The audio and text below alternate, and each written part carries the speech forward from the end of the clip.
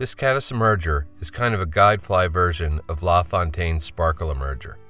It's easy to tie, uses few materials, and is remarkably effective. Rather than Antron or Zelon for the sheath or bubble, I'm going to use some white New Zealand sheep wool that comes with the now widely available New Zealand strike indicator kits. Yes, the wool works great as an indicator, but it also has some properties that make it a fabulous fly tying material. As you can see here, when it's wet, it has a really nice translucent quality, which is perfect for this pattern. For a hook, a Dai-Riki number 300 in size 16 is a good choice. It's an eye length longer than the 305, which helps with the proportions on this fly. Start by mashing the barb and then getting the hook firmly secured in your tying vise.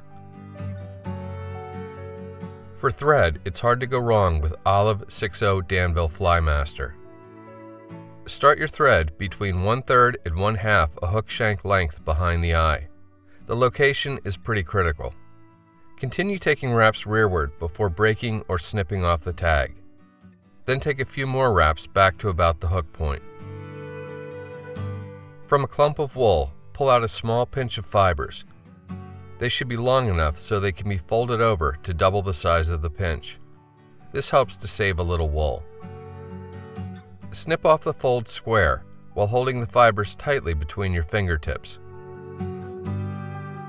With a pinch wrap, secure the wool to the hook, making sure the fibers don't extend forward of the thread tie-in point.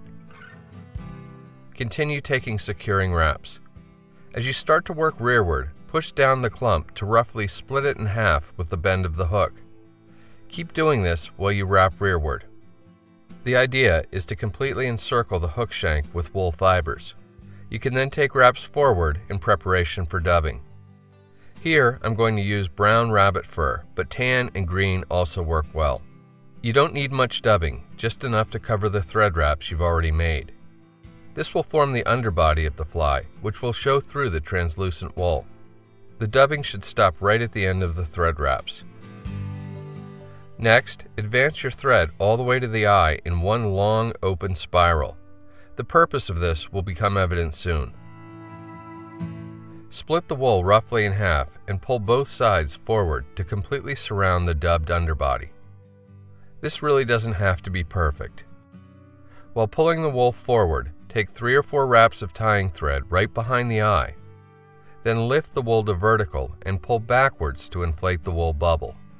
That open spiral thread wrap is what allows you to do this.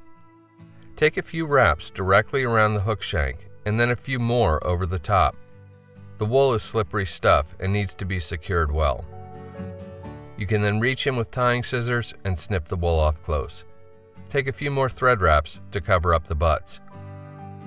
If everything went according to plan, you should end up with a nice little bubble completely surrounding the hook. Hungarian partridge is used to represent the legs, emergent wings, and antennae. Select a feather with fibers about 1½ hook shanks in length. Strip off the fuzzies from the lower part of the stem, and then get hold of the very tip of the feather and pull the lower fibers down to expose just the tip. Cut it off, leaving a small triangle as an anchor. With the dull or back side facing away from you, place the feather against the near side of the hook. Take thread wraps over top of the anchor to firmly secure the feather to the hook. Get hold of the bare stem with hackle pliers and begin taking wraps.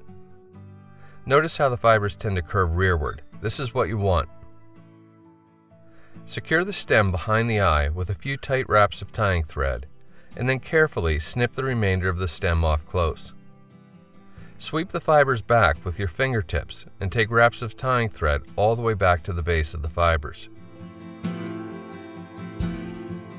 I like the head and thorax of the fly to be fairly dark, so I switch over to dark brown rabbit fur. A small pinch should be enough to create a thin, short dubbing noodle on your tying thread. Starting just behind the eye, take wraps rearward to build up the dubbing, and then wrap forward, taking wraps of bare thread behind the eye. You can then do a 5 or 6 turn whip finish and snip or cut your tying thread free. No, it's not a fancy-looking fly, and I can't imagine it having a lot of bin appeal in the fly shop, but I can assure you they're absolutely deadly on the river. They can be fished subsurface, say behind a weighted nymph, but I really like them dropped off the back of a floaty dry, like a Goddard caddis. This butterbelly fell for a size 18 in tan. As they say, elephants eat peanuts.